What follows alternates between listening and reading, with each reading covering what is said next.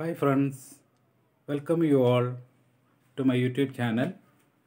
Today I am going to present the topic Wiles and Bondi model of curriculum development.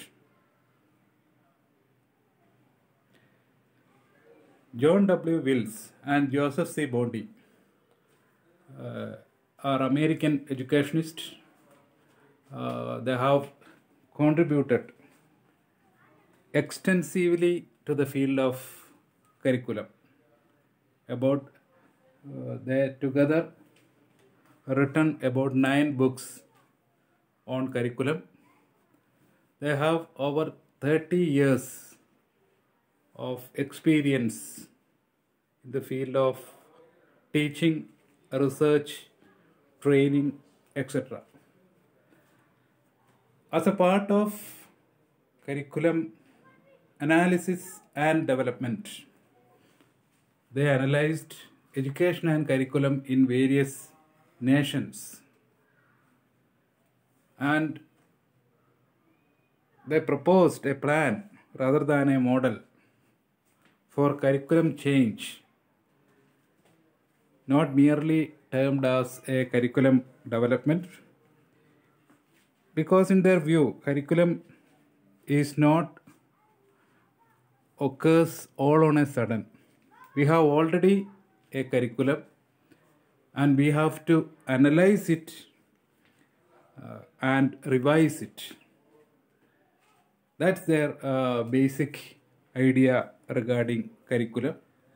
So the curriculum change actually they propose, and they developed a plan named as curriculum management plan. So their plan is more on management side of curriculum, how we are managing the curriculum in institutions. And this plan or this model also is an extension of Taylor and Taba model of curriculum. So their basic assumptions regarding curriculum and curriculum change, etc. are the following. Bring about a lasting change. That's the first and prominent assumption regarding their proposal or model or curriculum management plan. It is essential to bring a long-lasting change, and in such a kind of change, all the major stakeholders shall be involved in assessing the proposed change. That's the first assumption. So there is a need for a change, and that change shall be assessed by major stakeholders such as students, teachers, parents, administrators, etc. The second assumption, change must be from top-down manner. It should not be a spontaneous one to all levels. So that's the second assumption. The change should be planned and implemented at the topmost level at first. A top to down plan is proposed. So at top level there should be a thorough internalization of the philosophy of change. That's actually they mean. That philosophy of change should be internalized from top to successive levels. So that's the second assumption. Then the third assumptions. Decisions shall be based on hard data which will be open to all involved in planning. So that's the third assumption. Decisions regarding a change or the requirement of a change, that should be based on proper data, and that data should be open to all those who involved. That is the major stakeholders we have already said, the students, teachers, parents, administrators, other experts, etc. So the data should be available to all these people. Then evaluation and accountability should drive the change. So that's another assumption, and the change is based on evaluation as well as accountability of the existing program. Then planning goes through the cycle, cycle followed for any standard curriculum. They also stress that cycle of activities for curriculum development, such as analysis, design, implementation, and evaluation. So the planning should be planning for the change, planning for curriculum change should follow the cyclic activities such as analysis, design, implementation, and evaluation. So these are their basic assumptions regarding new curriculum or a curriculum revision. That's their better usage or their philosophy for a curriculum change. Existing curriculum should be refined or revised. So they propose for a long-lasting change, directing from top to successive layers, and any decisions on the regarding change should be based on sound data, which should be open, and the driving force of the change shall be evaluation and accountability, and the process of that change shall follow the standard format or standard procedure, standard process, including analysis, design, implementation, and evaluation.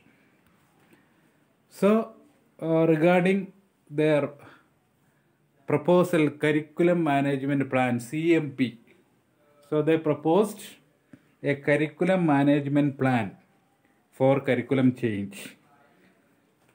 So CMP introduces regularly into the change process by superimposing a management schemata over curriculum development framework and forcing values clarification and commitment. That's their statement about the function of CMP. So there should be a plan, and that plan, the basic or salient feature of the plan is it introduces regularity into the process of change. That's according to Wiles and Bondi. Curriculum change is not a spontaneous one. It should be a regular process. It should be part and parcel of regular activities in an institution over a curriculum development framework and forcing values clarification and commitment. So what are the inherent values of the existing curriculum and regarding the level of commitment? So establishing goals, assessing needs, and determining priorities are steps in this process of change. Assessing needs, determining priorities are the major steps. Data from school staff, administrators, parents, etc. shall be collected. We already told about hard data on the basis of which decision regarding change shall be made. So data from the major stakeholders shall be collected, and these data subject to evaluation and accountability by an efficient management team. So there shall be a curriculum management team as per the curriculum management plan. Then follow the 4 cycle process for curriculum change: analysis, design, implementation, and evaluation. Then they propose the following steps in their model as Taylor did. Wiles and Bondi also ask few questions to elaborate their steps in curriculum change model. First level or first step or first activity is defining the target by administration or board. That is the first activity. So for which level of programs we propose a change? So that should be, say, for example, if we are planning to revise, change the secondary curriculum. So the Board of Secondary Education should define what actually they mean by secondary education. So it's somewhat an extension of Taylor's first question: what purposes for which the schools stands for, the institution stands for. So what purposes? Similarly, the administration or the board should define what is secondary education or what is elementary education. So what is early child education or what is higher education. So the concerned authority, concerned administration should properly define what actually this means, what actually secondary education means. So that definition according to them is highly essential, because we could not assess a thing, an activity or a program without defining it. So defining what it is, what we mean by this is very essential. And then they suggest or asking the following questions. Once there is a definition, then what teachers are doing in classrooms? That's a prominent question. So the administration define what is a program, and then what actually happening in the classroom, what is the role of teachers, what they are actually doing. Then another question: where do we stand now? On the basis of teachers' activities in classrooms, we can get a realization that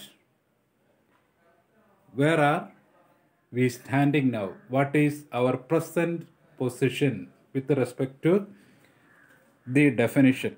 So the administrators or the board defined the program, and then we assess what teachers are doing in classroom, and then where do we stand? So what is our position? So that's actually, there actually comes the need assessment, that a change is required, to what extent or what all components, what all directions the change is required. So that need assessment and its result will provide us what is our exact position and where we want to go. That's another question. So this Answer to this question will be reflected in the definition. So we define secondary education as so and so, and where we want to go. So the answer to this question is exact the definition proposed by concerned authorities. So the difference between where we are and where do we want to go will be the emerging goals of education.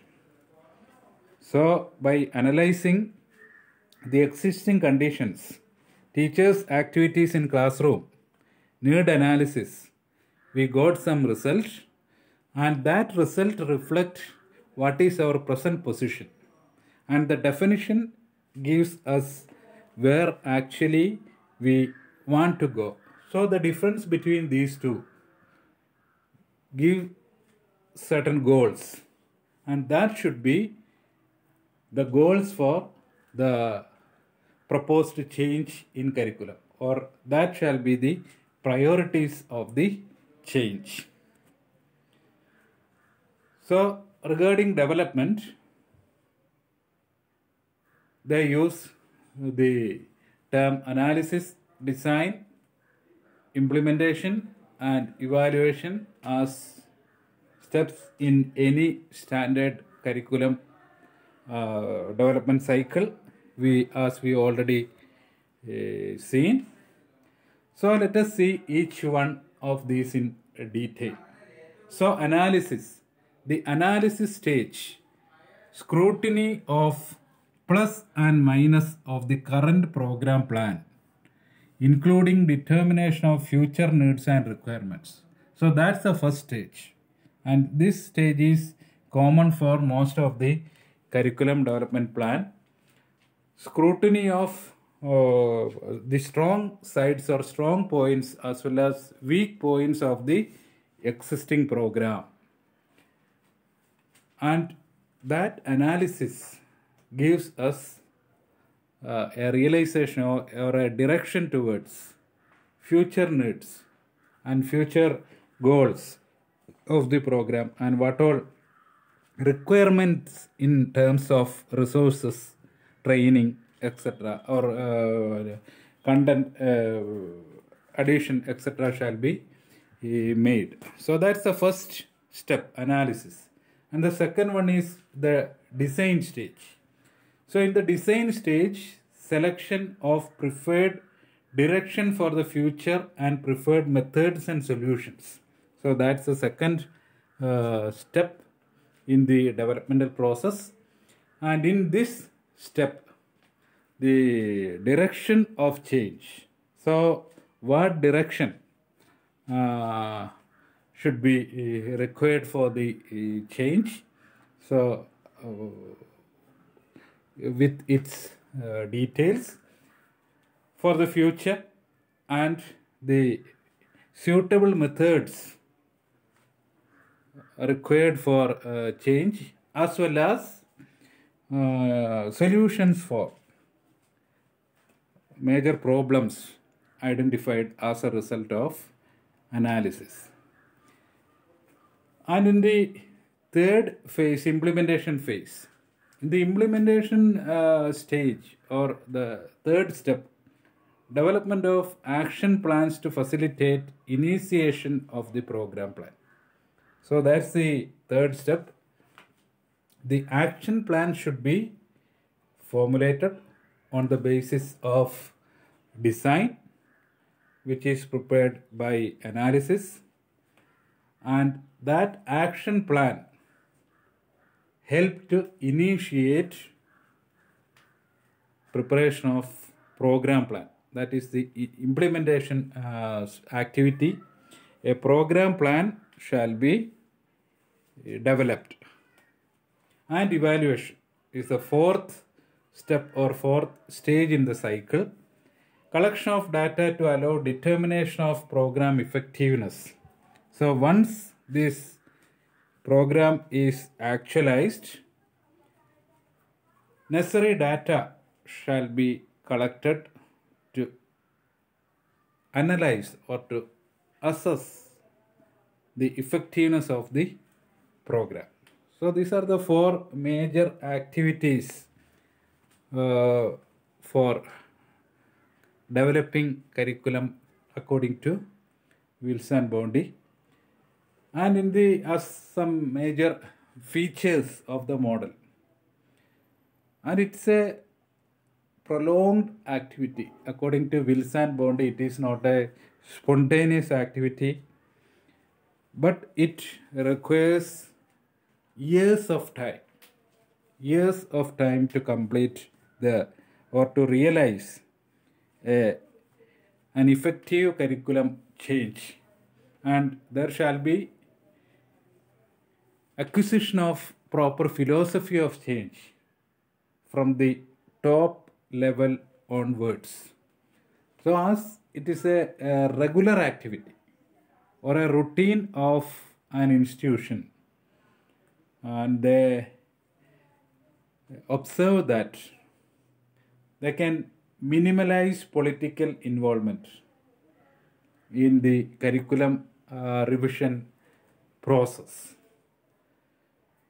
And this model enable allocation of necessary resources, as it is a continuous activity concerned with evaluation and accountability of daily activities within the classrooms. It will be helpful to identify resources as well as its nature and how these resources can be utilized properly. So the proposed model help to enable allocation of resources. And they also observe it as a major feature as philosophy of education can grow and intersect the planning process. So in many curriculum, we can say that the philosophy and actual curriculum shall stood separately.